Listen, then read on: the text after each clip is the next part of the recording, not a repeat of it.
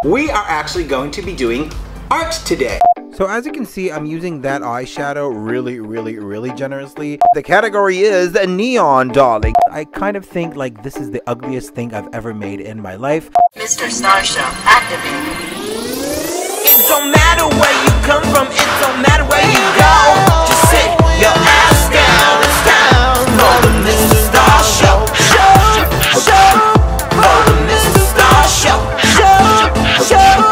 For the MR.STAR.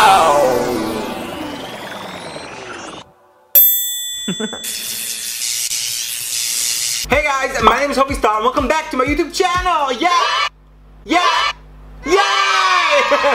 Oh my god, it feels so weird. I haven't filmed a video in such a long time and now I'm here again. I haven't actually sat down to make a video in like 2 weeks and it feels good to be back. But before we even start this video, I have something really important to ask you guys. I am currently trying to get to 1,000 subscribers here on my channel. So please, if you like this channel, if you like the content, go ahead and actually subscribe to this channel because I know you're cute and you want to help. So go ahead and do that.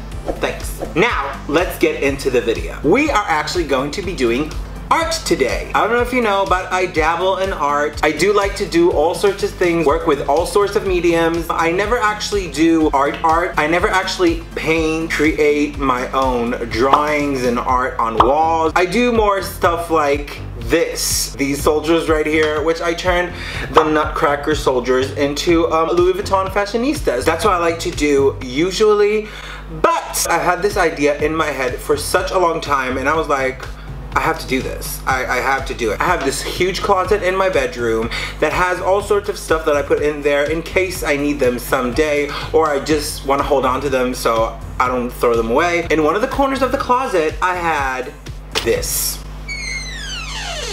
These are actually vinyl records.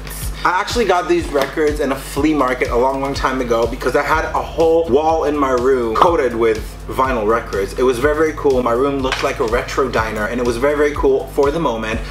It doesn't exist anymore. Now, these were hung on my walls for years before I took them down, but when I took them down, I discovered with time they all got really scratched and they all got really unusable. I kept them in my closet for a very long time and I was thinking, oh, I'm not gonna throw these away because maybe I can do something with them like design wise someday.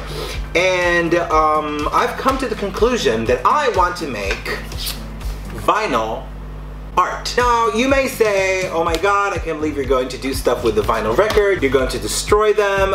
You're going to be deleting history. And I would love to have these vinyl records, but let me tell you this, all of these vinyl records are hella scratched. There's no way you'll be able to play this anywhere. You probably can't see the scratches on camera. No, you can't. But you can't really use these records. You don't know records, if they're scratched, it's just gonna skip and you can't even listen to them. I'm going to attempt doing this and I'm going to attempt creating something beautiful that maybe I can put on my wall or maybe I can give someone as a gift. And these vinyl records are going to be beautiful and going to be usable again as art because you can't play them. I don't know. I've never seen anyone do this before. I actually don't even know if it's going to work, but I'm going to attempt doing it. Let's try and find out what record are we going to be working on today. Ooh, look, I found one with Elvis on it. I'm not gonna be touching this one because I like the picture on it. Perry Como. I have no idea who this is, so I'll put this here. Maybe we're gonna use this one. Oh, look at what I found here. Lady Gaga. Born This Way. Should I paint on this one? No guys, I'm not going to be painting on this one. This is actually a collector's piece. There's only 5,000 in the whole freaking world of this vinyl record. I'm not gonna be painting on that, obviously. And I actually have another one here. This is the Bad Romance single vinyl. Oh, and look what I have here. The Silver Spoon vinyl record. If you want to listen to Silver Spoon, you can actually go ahead and listen to it on YouTube. But yeah, Silver Spoon actually has a vinyl record and obviously I'm not going to be painting on that. Okay, so I found another really scratched up. Maybe you can even see the scratches on this one. It's called freaking Year of the Cat. I have no idea what that means. But like, yeah, we're going to draw on this one. Ooh, I found one of Queen. Yes, this one is Queen. A Night at the Opera. This is Bonnie M, Love for Sale. Ooh. Guys, ABBA. I love ABBA. This one is the Best of Dean Martin. I have no idea who that is.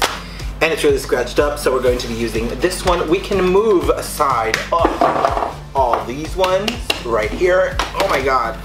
Guys, I don't know what the hell people were thinking when they made these records, but this is not something that you can, like, you know, bring with you to a party. It's very, very heavy. Anyway, let's move these aside. So guys, of course we're going to need a couple of things to do this. So let me set up this thing and I'll be right back. Okay guys, so of course you see I have a couple of things here in front of me. Of course we have our vinyl records, acrylic paint, sandpaper, brushes. Of course I have a little bit of glitter, sponge brushes, a glass of water right here so I can switch out the colors on my brushes and clean them out. So let's go ahead, flip the camera and actually show you what I'm doing instead of you looking at me from over there. Hey guys, welcome to my hands and welcome to my record. We're actually going to start this project by using the sanding paper to scratch the hell out of this record because we don't need to use it no mo. This is actually so weird for me to do because this goes against everything I was ever taught about records. Again, if you scratch a record, you cannot ever play it again. But we have to do this because we want the acrylic paints to actually stick to the record. So we have to ruin it. Now I'm going in with a little bit of white paint. I know, these are the boring parts. I swear it's going to get better. But it's really important to do this because it's going to smooth the surface and it's going to bring out all the pigments of all the other colors. And no, I'm not going to wait an hour for this to dry. Bitch, I got my hair dryer and dunzo. It's dry. And now it's actually time to take a piece of paper and sketch out what I'm going to be actually putting in this art. Did you guess what it is yet? Is it a surfboard? Is it a hamburger? No bitch, it's a UFO. Now I'm just cutting out my UFO and placing it on my record using a little bit of tape. Relax, it's not going to stay there. We're going to take it off later. You'll see. And I'm actually making a little beam that someone can transport himself in and out of the spaceship with. Yay! Did you think we're only going to make one? No, we're going to make 3. Why? I don't know, because it's cute, okay? So I've made a mini one and another mini one. They're very cute, but it's time to actually start painting this painting. So like Amy Winehouse said, I'll go back to black. We're painting everything black, but remember, the UFOs have white under them, okay? So the whole idea behind this artwork is actually to take the aurora lights image and flip it. So I wanted the sky to stay black, but the desert under it to be aurora lights colored. Again, this is what I tried to do. I don't know if it really worked because I think this looks like crap. But anyway, let's move on to the sky. So for the sky, I wanted to do my favorite thing ever, which is splatter paint. It is so unexpected and you don't know what's gonna happen, but that's what I love about it, I guess. So ready, 1, 2, oh, look at what happened there. See, it looks like a little bit of a lightning bolt. I don't know. It's really cool and it's creating like a really cool effect. And I really like that. Anyway, I don't know what I'm doing here, but I might have seen too many Bob Ross tutorials lately. I don't know, it's so ugly. So to compensate for the ugliness, I'm going back to my favorite technique, which is splatter paint. Yay, but this time in blue. Why? I don't know, I think it was cool. But I actually love this technique so much that I have a jacket created with this technique, and I don't know, I love it so freaking much. I don't know. Now I'm going back to my Bob Ross doing over there with my, I don't know how to even call this. This is so freaking ugly, and that's why I painted over it. And you know what, guys? When all else fails, go ahead and use freaking makeup. I wanted to get that aurora lights effect. I couldn't get it with my acrylic paints, so I used eyeshadow. Yep. These are actually eyeshadows. It was ugly, I painted over it, but these were eyeshadows. Okay, now comes the fun part. We're going to reveal the white under the UFOs that we stuck on there a while ago. See how it didn't get affected by anything we've done, and now we actually got a negative space that we can work on and do whatever we want with it because it's already dry and we don't have to wait for it anymore. Do you find this part satisfying, you know, me peeling off the stickers? If you do, you're a freak. I'm kidding, you're not. Everybody likes that. Anyway, let's go ahead and paint our UFOs. I'm mixing the color for the UFO, which is obviously glittery. Oops, I dropped some on my desert. Well, you know what? Make the whole damn thing glittery. Yep, just like that. Anyway, let's go ahead and paint our UFOs. I wanted them to be like gray, and I don't know if I really like that.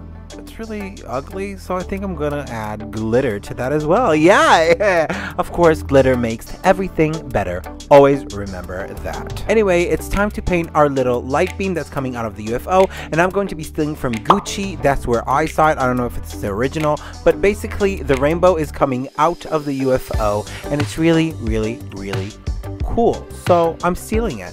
I'm not recommending you do this. It's really annoying. The lines are not coming out straight, and maybe I'm a bad artist, but whatever. Anyway, this is where my camera wanted to frickin' die. Yep, so there's a whole section of this video where you don't get to see my amazing, amazing, amazing artwork being created. Well, whatever. It's not even that deep. It's not that important. What happened was I actually got really, really frustrated with the fact that I couldn't get the aurora lights effect that I wanted in the desert part of my painting. So I just wanted to kind of like paint all over it with like yellow neon eyeshadow and see what would happen. And that's what you missed. So anyway, let's go back to the painting. So as you can see, I'm using that eyeshadow really, really, really generously. Actually, you would say that it looks like I'm on RuPaul's Drag Race, and the category is neon, darling. So I'm painting my face really, really neon, and I'm using the quantity of a drag queen. So I've never seen anyone use this much eyeshadow for anything.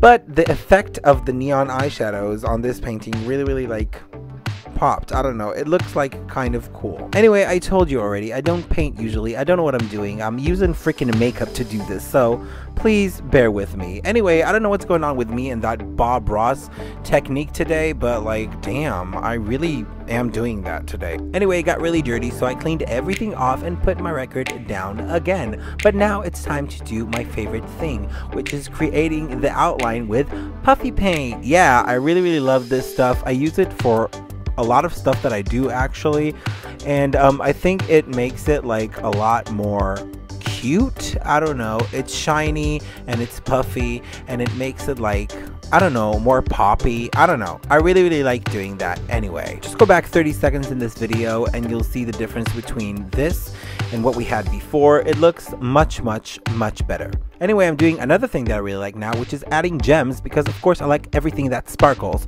So I separated all my pink ones and now I'm putting them up in the sky in all my shades of pink that I have. And I don't know if it adds a lot to this painting, but like, you know, I can't make anything that doesn't sparkle. Like I had to do it, okay? I had to do it.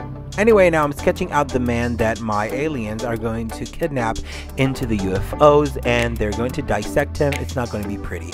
Anyway, so I'm doing it with puffy paint, but I'm doing it on a separate piece of paper because I don't want to ruin everything I've done so far. Of course, I'm going to put crystals on the man as well because I'm crazy and I don't know. I don't know. I don't know what's wrong with me and crystals, and I don't know what's wrong with me with things that sparkle.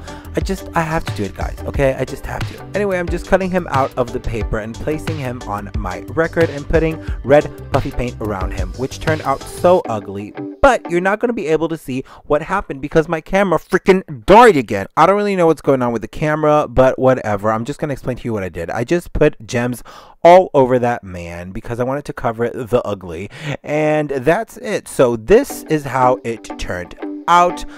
I kind of feel bad for winning the record for this art because I kind of think like this is the ugliest thing I've ever made in my life. But you know what? I had fun. It took me like 8 hours to make this and I don't regret anything. So anyway, we got to the end of this video, and if you actually liked this process and liked this video, go ahead and leave a like. It helps the channel a lot. And because this turned out so ugly, I'm actually challenging you guys to recreate this art but better. It doesn't have to be on a vinyl record, but just go ahead and recreate this monstrosity but better. I swear this is the ugliest thing I have ever made, but if you do recreate it, then actually go ahead and tag me. Oh, and of course, if you want to see more of this vista, which is not on the screen right now, you can actually go to all my social medias that are linked down below and follow me. Or of course, go ahead and check out my music channel on YouTube or stream my music everywhere that music is streamable in 2020. So yeah guys, we got to the end of this video. I know it was a really, really weird one, but it was fun to make. I love you guys so much for watching, and I'll see you on the next one. Bye!